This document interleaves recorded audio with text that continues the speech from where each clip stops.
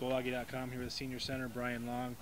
Brian, just talk a little bit about the cohesiveness right now with your group, your offensive line, and your offense as a whole. I think we're doing a lot better with the cohesion right now. We've lost a couple guys to injuries, but next man up always our motto here.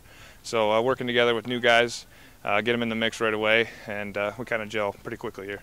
Talk a little bit about the versatility right now of your offense. Obviously, we've seen the run game very successful, and we've seen quite a few bursts of the passing game as well.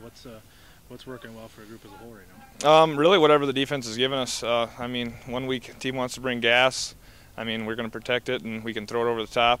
If they're playing coverage, we want to run the ball. So it's kind of whatever the defense is giving us right now. Talk a little bit about the group as a whole, the offensive line, a group of guys that now have been together for quite a long time. How much does that help the offense as a whole? Oh, it's great. I mean, there's a lot of trust there, a lot of confidence in our group as well. Just to playing together for such a long time, it's just a confidence factor that you know what everybody's going to be doing, and we're going to be doing our jobs. How much of an impact do you think that makes, especially when you see someone like a Sam Lee go down? I think it makes a big difference just because, I mean, we're kind of a family, so it's more easy to accept a new guy in and gel easily, like I said earlier, with the new guy. Kind of a second season here now, starting this Saturday. You ramp up and move into South Division play.